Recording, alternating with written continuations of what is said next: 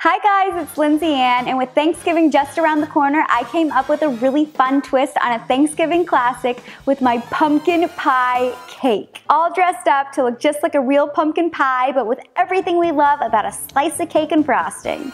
If you're like me and you love all the festive pumpkin spice flavored desserts with all the warm fall spices, but you don't love traditional pumpkin pie, this cake is so much fun because it looks just like a classic pie, but it's actually a moist, fluffy pumpkin spice cake on top of a buttery cookie crust and topped with a smooth pumpkin spice cream cheese frosting. So we start with the crust by making a super simple cookie dough to press into the pie plate. So into our bowl goes 1 stick of room temperature butter, which is ½ a cup, and just beat that until it's nice and smooth. Then add 1/3 cup of sugar and beat this together on medium speed until it's nice and fluffy. Next, beat in 2 tablespoons of milk, 1 teaspoon of vanilla extract, and 1/4 teaspoon of salt. Last, we add 1 1/4 cup of flour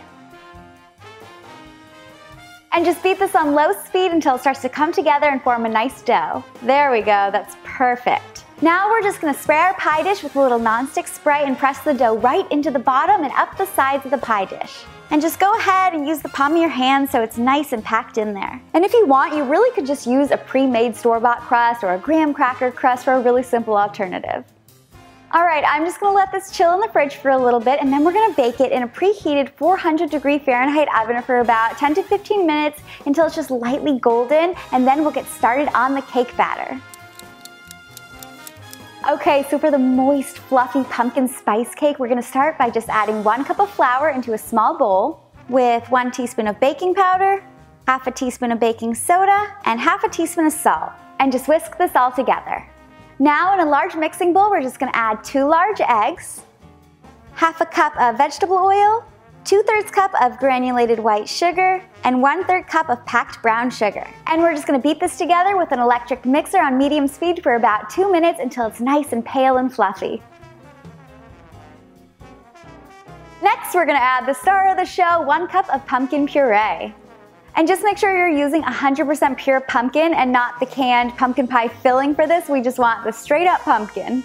Now we're gonna add 1 teaspoon of vanilla extract, 1 teaspoon of pumpkin pie spice, and 3/4 teaspoon of ground cinnamon. And that's gonna add that warm, classic pumpkin pie flavor. And just beat this all together until it's nice and combined. Last, we're gently just gonna mix in the flour mixture until it's just combined. We just wanna make sure we're not over mixing it so our cake stays nice and light and fluffy and tender. And that was it. So now I'm gonna get our baked crust that's been cooling, and then we'll be able to pour the cake batter right inside. And just pour it all right in there. So now we're just gonna bake this in a preheated 350-degree Fahrenheit oven for about 35 to 45 minutes, or until a toothpick inserted in the center comes out clean. And as always, you guys can get the full recipe, all the instructions on my website at lindsayannbakes.com. So after the video, head on over there for all the details and more of my favorite Thanksgiving recipes. All right, let's get this in the oven. So while our cake is baking, we're gonna make the cream cheese frosting that we're gonna spread all over the pumpkin spice cake to make it look like a real pumpkin pie. And we're gonna pipe some on top to look like whipped cream. It is so cute. So in a bowl, you're just gonna beat 1/4 cup of butter on medium speed until it's nice and smooth. Then beat in ½ an 8-ounce block of cream cheese. And just make sure these are both at room temperature so we don't get any lumps in our frosting and we get this nice, smooth, silky texture. Then we add ½ a teaspoon of vanilla extract. And in goes about 2 cups of powdered sugar on low speed, a little bit at a time until it's all nice and incorporated. All right, now I'm just gonna crank this back up to medium speed for about 3 minutes until it's nice and smooth and creamy. All right, now we're gonna set aside about ½ a cup of this to use to pipe on those swirls of fake whipped cream on top. There we go. So I'm just putting this right in a piping bag fitted with a star tip. Now with the rest of the frosting, we're gonna add 3 tablespoons of our pumpkin puree, ½ a teaspoon of cinnamon, and a tablespoon or 2 of maple syrup. And beat this all together. And to get that pumpkin pie color, we're just gonna add a few drops of red and yellow food coloring to give it that orange hue. and just mix that all in there. All right, so our cake should be almost done at this point, so I'm gonna go get it out of the oven and let it start cooling. All right, so our cake baked up beautifully, so we're just gonna let this cool before we add all the finishing touches. So once your cake is nice and cool, if it formed a little dome on top from baking, you can always just slice that right off with a knife to create this nice flat surface. Mine looks pretty good, so I'm just gonna spread our pumpkin cream cheese frosting right on top and just spread it all around until you get that nice flat layer that looks just like real pumpkin pie. So that's why we want our frosting nice and thin and spreadable.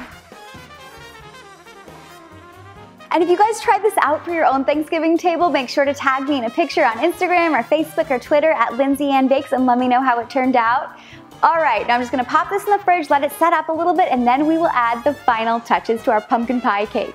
This is so cool, it already looks like a real pumpkin pie. But what's pumpkin pie without whipped cream? So let's take that cream cheese frosting we set aside from earlier and pipe on some swirls to make it look like real whipped cream right on top.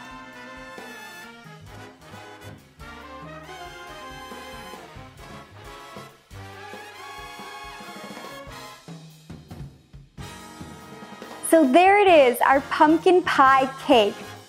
I cannot wait to see how this looks when we slice into it.